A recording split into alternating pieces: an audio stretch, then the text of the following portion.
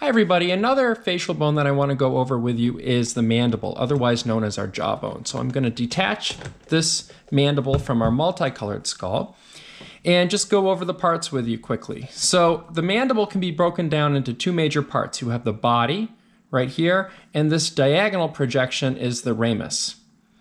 Where the ramus and the body come together, we have a 120-degree angle known as your mandibular angle.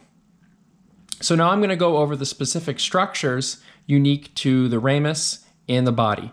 Let's start with the ramus.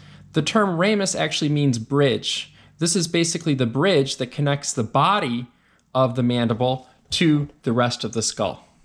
So there's two processes that are flaring out on either side of the ramus. This process right here, you're familiar with. This is our condylar process, which articulates with the mandibular fossa of the temporal bone. And we reviewed this articulation before when we talked about the temporal bone and the temporal bone anatomy tutorial.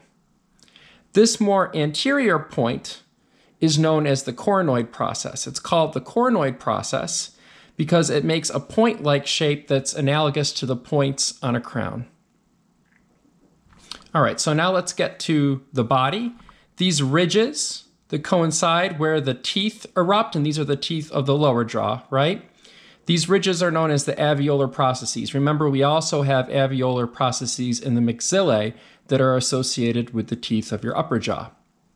And then these two holes on either side of the body of the mandible are known as your mental foramina. Remember, if you wanted to refer to one of these holes in the singular tense, you would use the term mental foramen. All right, and that's the mandible.